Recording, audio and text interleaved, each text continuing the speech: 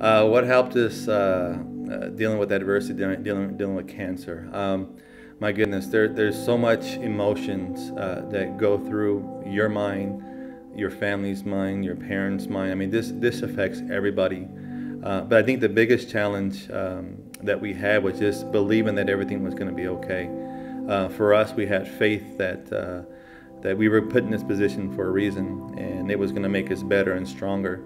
And it started from there, just believing that there was a higher power that was going to put us to a situation and eventually get us through this. And just the love and support from our family helped us get us through this. And also just knowing that we had young kids, we wanted to be there for them, and that's what helped us get to this adversity. I think the hardest thing is mentally. Everybody dealing with cancer differently, and it all starts with the mental process of just dealing with the news, dealing with the future. And the biggest thing is the cliche of just taking it one day at a time. And the biggest thing, if you need help, go out there and get it.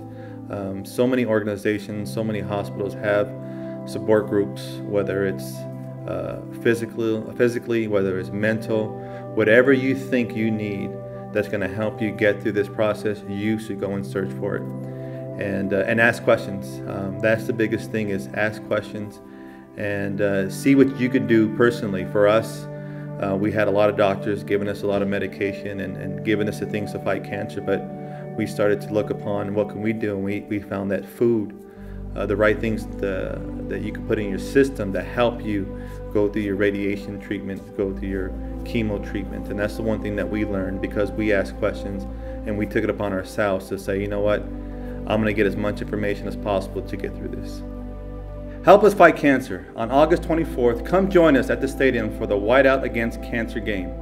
Get your tickets through your organization, and for each ticket you purchase, $10 will go towards funding cancer research.